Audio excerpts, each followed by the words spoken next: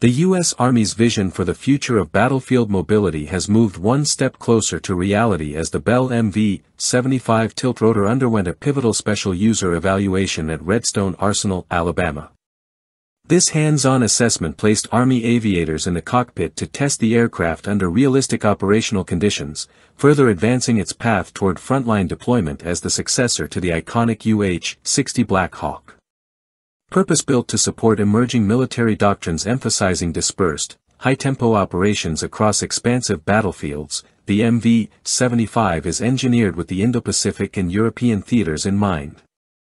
Its capabilities are central to the Army's new long-range air assault, L2A2, strategy, which prioritizes deep penetration and rapid maneuvering across contested environments. Derived from the Bell V-280 Valor, the MV-75 combines the vertical lift of a helicopter with the speed and range of a fixed-wing aircraft.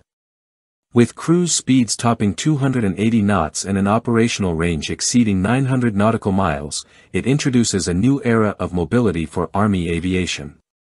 Built with next-generation composite materials for enhanced durability and reduced weight, it also incorporates a digital fly-by-wire control system to improve precision and reduce pilot workload. During recent evaluations, the aircraft was subjected to rigorous simulated combat missions, including complex air assault scenarios and operations in contested airspace. Army crews utilized advanced training simulators to assess the aircraft's tactical viability, cockpit layout, and mission integration, ensuring it meets the needs of modern warfighters. Unlike previous helicopter acquisition efforts, such as the decades-long development of the Black Hawk, the MV-75 is moving forward under a fast-track schedule. Since Bell won the FLRAA contract in 2022, development has progressed rapidly, building on years of data and flight testing from the Joint Multi-Role Technology Demonstrator (JMRTD) program. The Army plans to have prototype units in production by 2027, with an initial deployment to the 101st Airborne Division slated for 2030. When benchmarked against current platforms like the UH-60M Black Hawk, or international models such as the NH-90 and AW-149, the MV-75 offers superior performance in nearly every category. Its tiltrotor design allows for rapid deployment over vast distances without the need for intermediate refueling, giving commanders unmatched flexibility and reach in both conventional and irregular warfare scenarios. The aircraft is expected to deliver the same transformational impact for the Army as the V-22 Osprey did for the Marine Corps, albeit in a more compact, cost-effective package.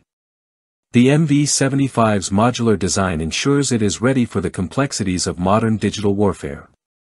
Its open architecture allows for easy integration of future mission systems, including cutting-edge electronic warfare capabilities, cyber defenses, and navigational tools for GPS-denied environments. The platform has already been tailored to meet the requirements of Special Operations Command, further broadening its utility across a spectrum of mission sets. This next-generation tiltrotor stands as a cornerstone of the Army's effort to reshape its aviation capabilities for a rapidly changing global security landscape. The MV-75 is not just a prototype, it's a tangible representation of the Army's shift toward faster, more adaptive combat platforms built for the multi-domain battlespace of the future.